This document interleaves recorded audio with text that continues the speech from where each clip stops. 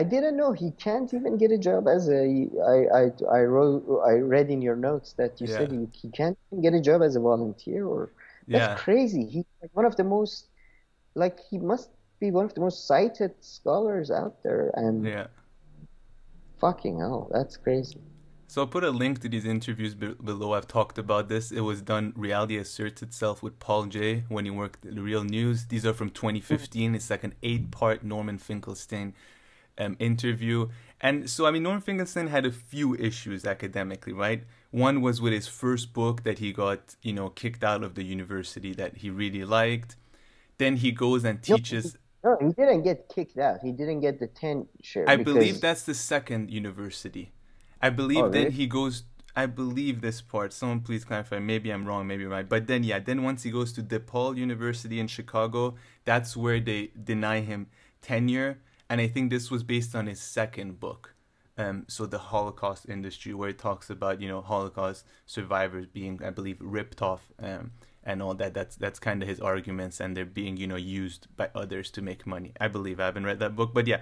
After that one, so then he says, after this, I mean, because he had a moment of fame before that. While he was at DePaul, that's when he was traveling all around the world and everything. But then this book, and apparently during the Israel-Lebanon war, he says we are all Hezbollah, and people are like, why didn't you say we're all Lebanon?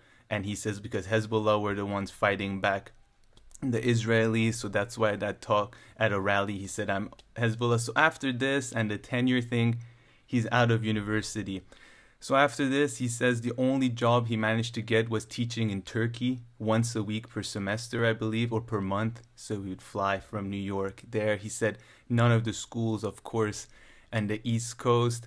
He says, I stopped getting even invitations for talks and all this. And then he says, I couldn't get a job at a post office or anything. And Paul J is like, okay, come on, you're a bit exaggerating and all that. He's like, I applied for volunteer teaching to students, to like not university students, to students in Chicago, and even got rejected at that.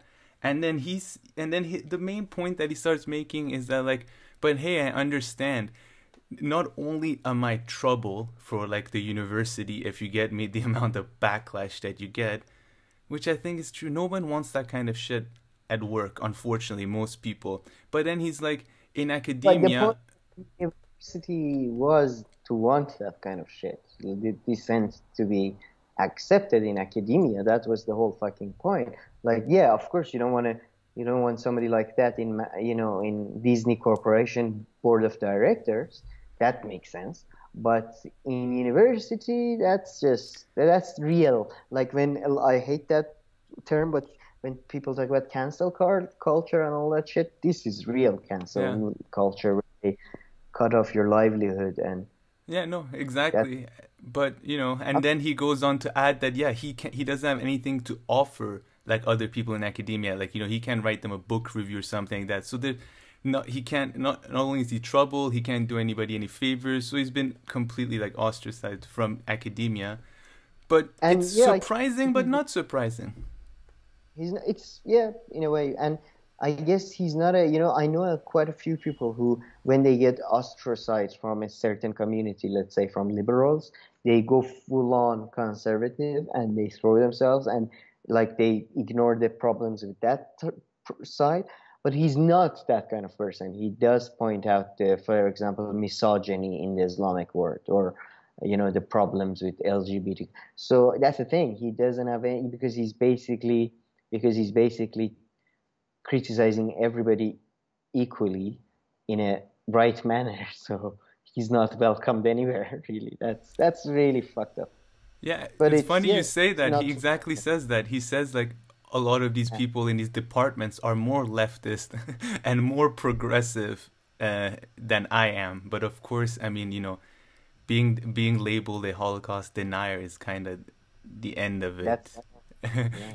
He's like when he's talking about the Chicago like kids, he's like, I Eh, he, understand. he, They run back home to their parents like, mommy, look, my professor is famous, like showing on Google, and then the first thing that shows up is like, Holocaust denier Norman Finkelstein. Like he's like, I understand. No administrator, no university want that, which is yeah, not a good thing, but that's how the work world is, unfortunately. No, yeah, no one wants I extra would trouble and shit. sure, sadly, I would say the only. I mean, I like to point that out just to emphasize that he's a child of a two Yeah, Holocaust survivors. too. So one of them, I think, ran away from Auschwitz or something. Yeah, Like, yeah, exactly.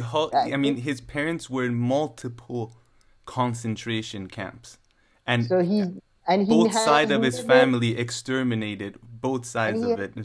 yeah yeah and he has never ever claimed there has been any exaggeration with the Holocaust event. He has just talked about the Zionism, like it's just a different, like it's a 20-year different, like 10-year different, Yeah. like it starts after that what he covers. So it's really unfair. And It's genuinely unfair.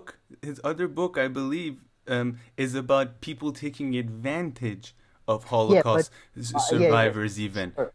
But the Yeah, people who are taking advantage are, in his view, are yeah, Zionists. yeah, So in a way, yeah, like that's why they don't like he goes after them where they're really wrong. yeah, Like he calls them, I think, basically, yeah, they they use Holocaust tragedy as a way to get money off of yeah, Germany yeah. and land and all that. No, exactly, exactly, exactly. But yeah, I mean, people need to go watch this eight-part Yeah, like interviews yeah. with Norman I mean, Finkelstein. I'm gonna definitely try to go online and buy all of his books, and uh, I don't know. He should start a Substack or something, I Nah, guess. I don't think he shows up on the Gray Zone every now and then. But Sure. I No, mean, no, just I just talking, yeah. yeah. I mean, But I he don't know rarely comments about anything else except that, like, he really, Palestinian. yeah, he really keeps his like comments to, the area where he's a scholar. Because he's an academic. Yeah, that's Yeah, the thing. So focused on one issue. Yeah. Anyways, that's a very sad update. yeah. I mean, with the volunteer thing was just shock, but But super if you awesome. take anything away from this progressive update episode, just you buy everything Finkelstein. Yeah, by everything, Norman Finkelstein. But yeah, I think that's it. Anything else you want to talk about before we wrap up this episode? No. Oh, yeah. There was an interesting video on